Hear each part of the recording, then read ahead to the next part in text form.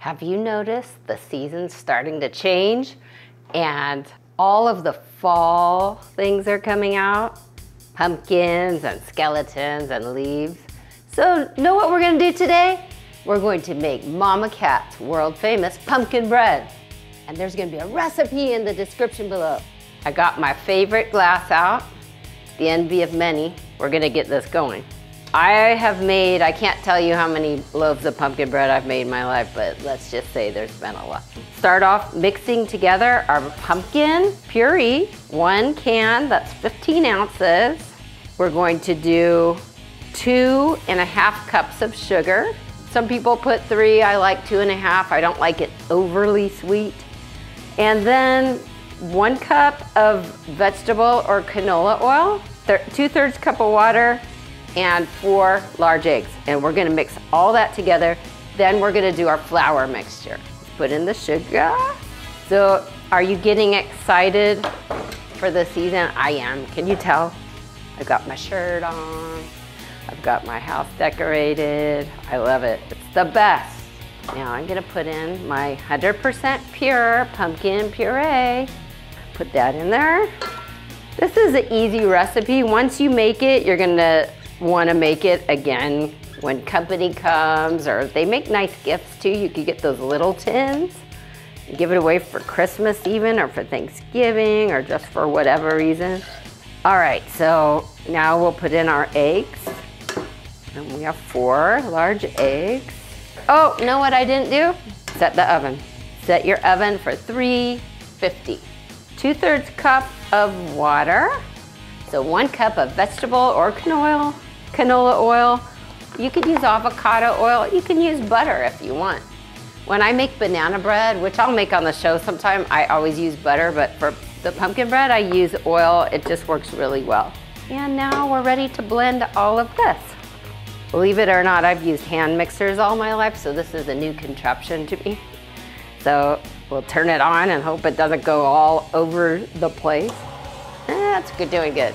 And then while that's blending, we can mix our dry mixture. You do it separately is to make sure it's all blended well, because you got your baking powder and your spices and you want it nice and blended before you put it in here. So here's the flour, 2.5 cups. Woo! Our baking soda, 2 teaspoons. That's looking pretty good. I'll turn it up a little bit. Let's see what it does. Hold on, people, hold on, people. Now, do our salt, 1.5 teaspoons salt. 1, and I am not getting out my half thingy, and I am just going to eyeball it, and that works. We'll do our 1 teaspoon of cinnamon and 1 teaspoon of nutmeg. You could, if you don't have nutmeg or you don't have cinnamon, you could use pumpkin pie spice. You could do that too, or a mixture of either one, as long as you get them both in there. I put a little extra, and I'm gonna do 1.5 of the cinnamon, because it's just better when you really taste the cinnamon spices. It's not gonna be too much. And then here's the ground nutmeg, and you'll put a good size amount of a nice fat teaspoon in there. That's it. We're gonna incorporate this into here. Now we're gonna wanna spray our pans. We got 2 pans. Nice thing about this recipe, it makes you 2 nice pans, so you have plenty to share. Just get your little baking tins, and you spray them pretty nicely with your nonstick canola oil that I like, or you could use the avocado if you like, or whatever nonstick baking spray. Now you whisk together this dry mixture, and you could come in here, Mochi, and see it if you want. And it smells good. I smell all the spices, all those fall things that we love. All right, now start getting this in there. I'll just do a little at a time. So here's a little in there, and mix it up. That's it. No arm work. It's doing all the work for Mama Cat. All right, now let's put a little more in there. I probably am gonna just end up doing 3 batches of this together. We don't want it going all over the place, like I think I've done a few times. Now I'll put the rest in there, put it back in. Let's blend it up a little more. So I know a lot of times people will buy it at the grocery store. You're gonna like it when you make it at home. It doesn't take that long. I take it on road trips. My grandsons love it. So they always want Mama Cat's pumpkin bread, and I make it year round for them, and they love it. Turned it up, now we're going for it. Now that it's blended up, you get to turn on the power. Let's turn on full fork. Yes! All right, this mother trucker is beat as good as it's gonna get. Now that's all nice and lovely. Now we'll pour it nice and evenly and remain calm now. You're gonna love Mama Cat's world famous pumpkin bread. All right, so now I just filled my tins. It's perfect. It's nice and even. And now it's ready to go into my oven. So again, a 350 oven. It's gonna start smelling really good in this house. It's a nice thing to do before you have people over, and then it just starts to smell so good in your house, and they go, your house smells so good. And you say, well, of course, it's Mama Cat's house and I'm baking. What do you think? Okay, so now that's done. Set the timer. It can be anywhere between 55 minutes and 70 minutes. Depending again, the time of year where you live, you're gonna wanna check it in 55 to be sure, because at 55, you might want to cover the tops of your loaves with a little bit of foil, a little bit of foil, depending where you're from.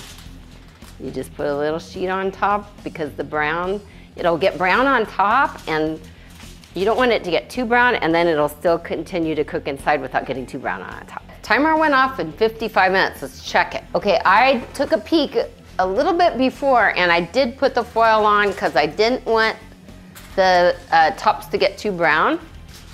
So now I'm going to check it. Came out pretty clean. Let's check this one.